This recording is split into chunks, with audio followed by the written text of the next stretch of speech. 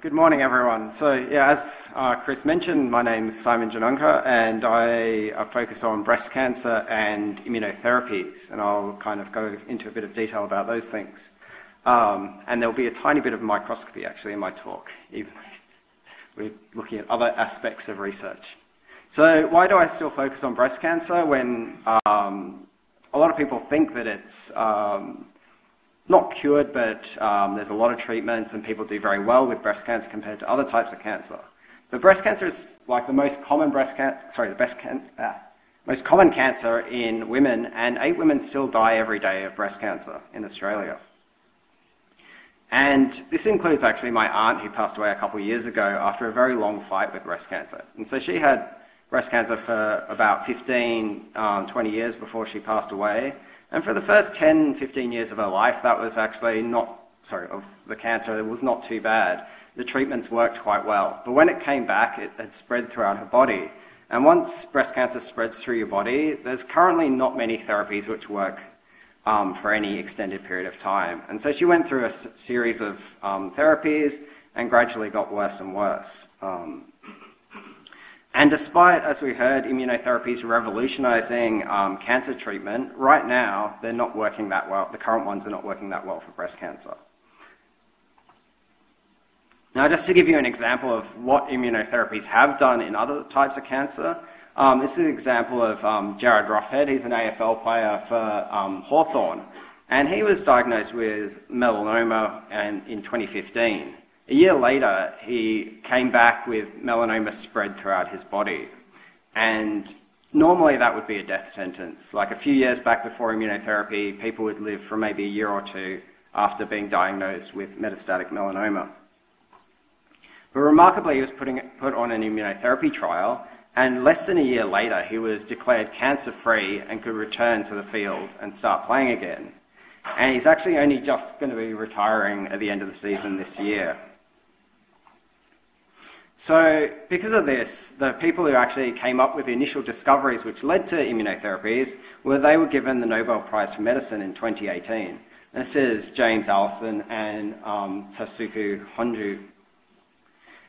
Now, their discoveries actually occurred in the mid to late 90s, and they utilised mouse models to understand how the immune system could be utilised to fight cancer. And in this example of so mice were given some cancer cells, and then after a period of time, they were given immunotherapy. And the ones given a specific immunotherapy, the tumours just disappeared and went away completely. And this was a very remarkable result. And this is what has led to similar results, which are now seen in patients. So how do immunotherapies work? Within your body, you've got the type of immune cell called a T cell, and the T cells have the ability to recognize cancer cells and kill them. However, cancer cells also have the ability to produce a protein, such as PD-L1, which can put the T cells to sleep. So this inhibits their ability to fight and kill the cancer cells. But the immunotherapy drugs block this pathway, and allow then the T cell to attack the cancer cell and destroy it. Now, I'll just give you a quick background to how I got to where I am right now, working on breast cancer and the immune system. So I started off at the ANU and did my undergraduate there, with a focus actually on virology rather than cancer. However, when I finished my undergraduate, I drove up the M5 and actually worked at the Garvan on breast cancer for a year. Actually on a project which was in collaboration with something that Chris Goodnow was doing at the ANU. But after a year, now I was actually born in England and I grew up there until I was 10, and I hadn't returned, and I thought I'd like to go back and see some of my family there, and so I spent a year back in England working in London at a place called Retroscreen Virology. So there I was working on influenza virus vaccines and also on antiviral drugs. But the dull weather in England didn't really suit me. I liked the outdoors lifestyle, so I returned to Australia, and initially I was working actually just around the corner at St Vincent's Hospital at the Centre for Applied Medical Research, which at the time was actually called the CFI. And there I worked on a project which was looking at how prostate cancer interacted with certain immune cells. Now, at that time, I also met my now wife, and she was just about to head to the States. So I hopped on a plane again and went over to the University of California, San Francisco. Now, San Francisco is a hub of biomedical research, and not only is UCSF there, there's also, it's close to Berkeley, Stanford, and a whole heap of biomedical research and industry. And so while there, I worked in the lab of one of the world leaders looking at how inflammation can actually drive cancer. That is, that some of the immune cells in your body actually help the cancers to grow. And this was a really inspiring time for me in terms of research. And so when we came back to Australia, I decided to pursue a PhD when I came to the Garvan. And at that time, I focused on breast cancer and wanted to understand breast cancer better. But following my PhD, where I gained a great understanding of how breast cancer works and the different varieties of breast cancer there are, it's not a single disease, there's many subtypes, an opportunity arose within the Garvan to join the bone division and utilise my expertise in breast cancer and the immune system and combine that with expertises of other people within the Garvan and St Vincent's precinct, including the team was led by Mike Rogers in the bone division, and then there was other people, including pathologists, immunologists, and other people on this project. And we were actually wanting to know why breast cancer patients who were being treated with osteoporosis drugs actually lived longer. At this time, I also met some great colleagues like Bob here, who were always reminding me to wear my safety glasses. Now, to treat osteoporosis, for a long time, we've used these drugs called bisphosphonates. Now, bisphosphonates have this interesting characteristic, is that they very readily stick to bone. So after being injected into your body, they will go straight to the bone and stick to the bone. And this is an autoradiograph of a radio-labeled bisphosphonate, which was injected into a rat. And you can see that it's, after an hour, was all stuck to the skeleton, or was actually getting excreted by the kidneys. Now, there's a certain type of bone cell which degrades the bone. And normally your body has cells which produce bone and degrade bone, and your skeleton actually gets regenerated every 10 years through this process, and it keeps it healthy and strong. With osteoporosis, the bone-degrading cell becomes overactive, and the bisphosphonate drugs basically get taken up by these bone-degrading cells and poison them, and this helps prevent osteoporosis. But how would this act outside of the bone and in the actual breast cancers? So here's a bit of microscopy for you. But this is very fancy microscopy, which was driven actually by Tree Fan in the immunology department. But if we inject a fluorescently labeled bisphosphonate, which is red, into a mouse which doesn't have a tumour, you can see that the bisphosphonate goes through the blood vessels, which is the little flash of red you saw. The green is marking macrophages in the tissue, but then it just disappears. And this is kind of what we'd expect based on its bone homing ability. However, when we injected it into a mouse which had a breast tumour, the abnormal blood vessels, the bisphosphonate leaks out, which is what you see, that explosion of red. It just goes out of the blood vessel, and then it's stuck to these little structures within the tumour, which we later established were microcalcifications. Now, microcalcifications is actually one thing that's seen when you look at mammographic density when you get a scan of your breast, looking for breast cancers. And so this wasn't just a quirk of mouse models of breast cancer. When we talked to a nuclear radiologist at St Vincent's Hospital, they said that they use a radio-labeled bisphosphonate drug to look for where breast cancer cells are growing in the bone, and they can identify sites where they are growing using this technology. But they also saw it light up the actual breast as well in some patients. And in this case, we took a sample from this patient and looked within the breast cancer, and we could find these macrophages localizing to near the microcalcifications.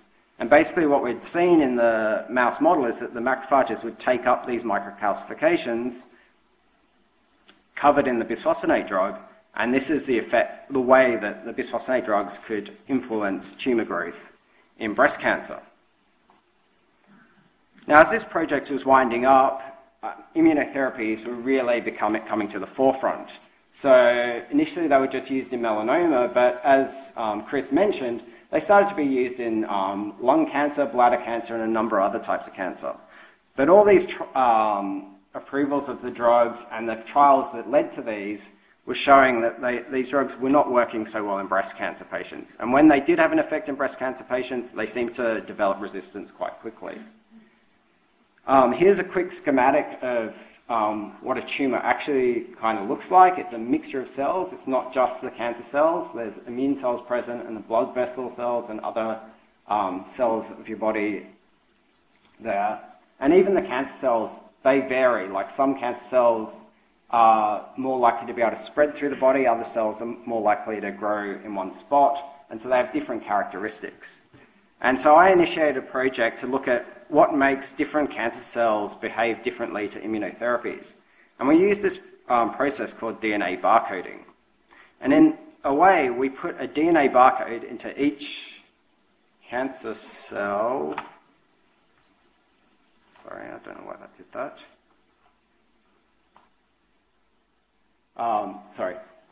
So we put a DNA barcode into each cancer cell, and then we can track how they respond to immunotherapy or not. And we don't use a barcode scanner to look at these barcodes, but actually a DNA sequencer.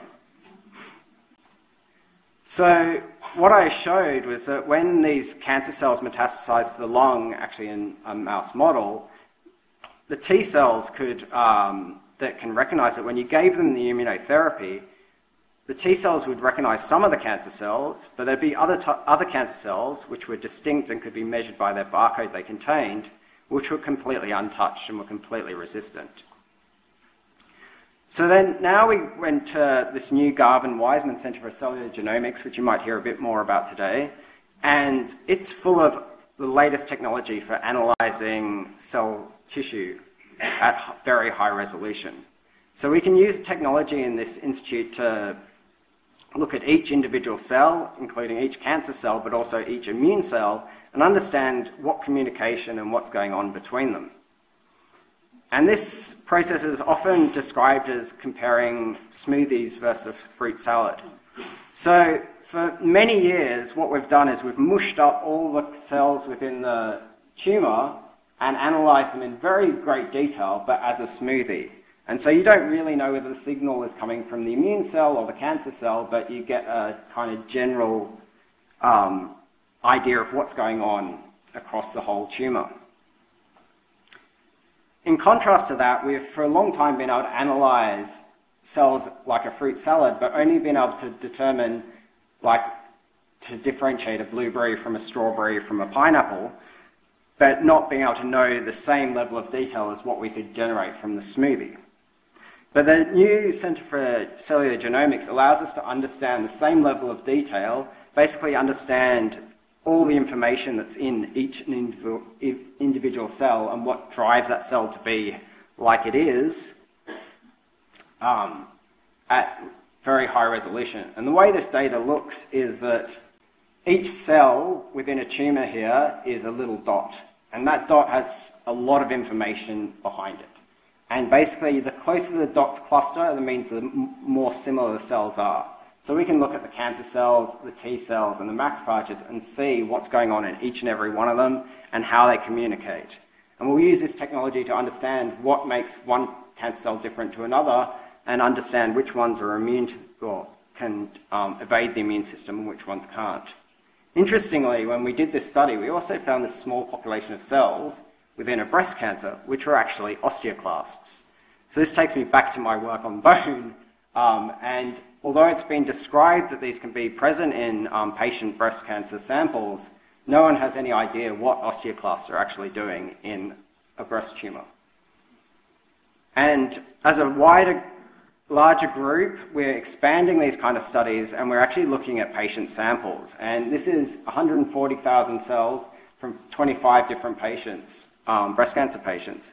And we're using this information to try and understand breast cancer specific pathways which can be targeted with immunotherapies.